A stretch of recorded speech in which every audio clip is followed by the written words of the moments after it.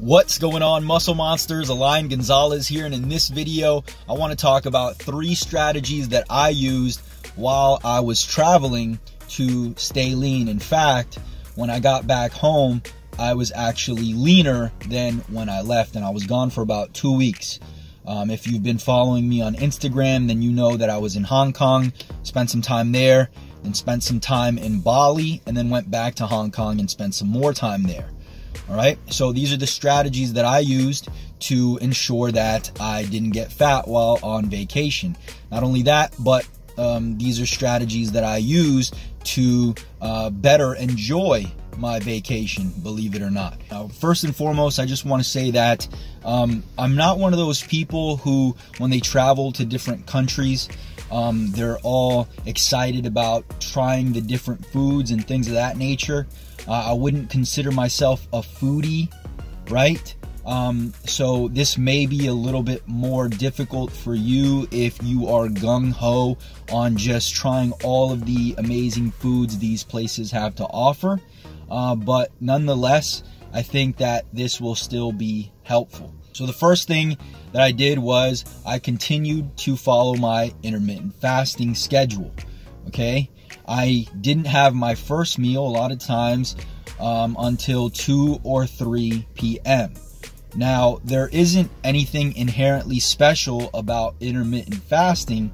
However, what it does is it minimizes the feeding window that you have in a day, thus automatically making it easier for you to stay within your calorie limits. It's going to be easier to stay within, say, 2,000 calories if you're only eating for 6 to 8 hours instead of, 14 hours, for example. So, push your breakfast back.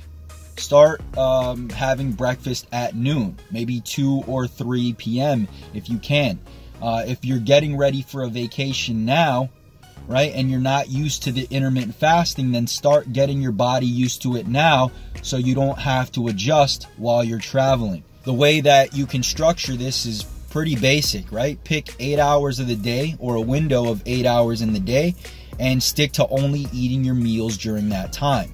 For me, it's usually, somewhere between 2 and 8 to 10 o'clock, okay? You can do maybe, noon to 8 o'clock at night, and then you cut off any more calories after 8 p.m. The next thing is stay active. A lot of people, they go on vacation, they want to sit by the beach and just relax, and that's great. However, whenever you get the chance, right, whenever you're going somewhere, see how far it is to walk. Usually if it's an hour or less, we chose to walk. Not only will you get to see more that way, right, but you're also going to burn more calories. Personally, I enjoy walking, especially when I'm seeing things that I've never seen before. Try to walk wherever you're going to go, but also try to work out regularly. I worked out the entire time I was gone, whether it was actually going to a gym or whether it was doing, some body weight workouts in the hotel room. All right. If you don't want to spend too much time in the gym, then I've got plenty of workouts that you can follow that'll hit all the muscle groups you need to hit, but very quickly without having you spend too much time in the gym. All right. If you're traveling and you don't want to focus on staying on your program, at least do these workouts that are, number 1, going to burn some calories, and number 2, going to keep you active.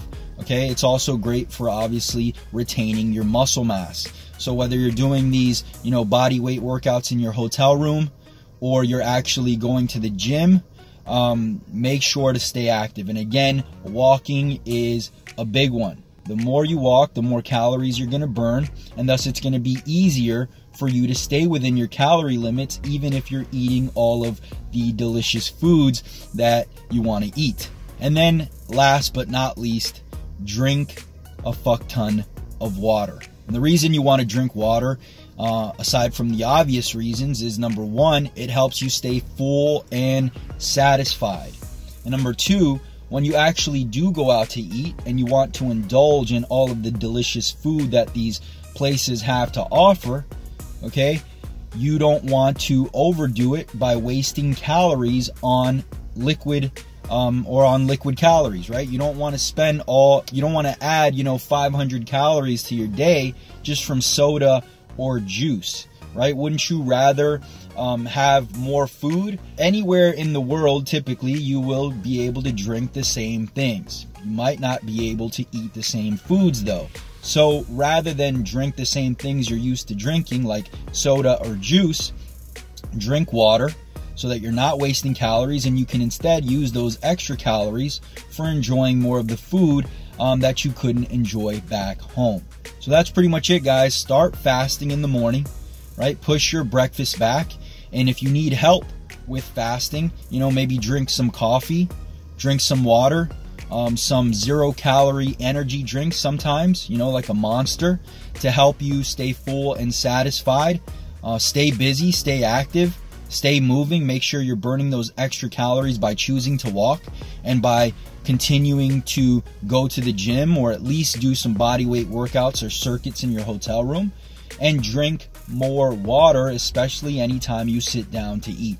So that's pretty much it, guys. Just 3 quick tips that I use to stay lean while on vacation. I hope you found this helpful. If you did, click the like button below. Do not forget to subscribe, and I'll talk to you in the next one. Peace.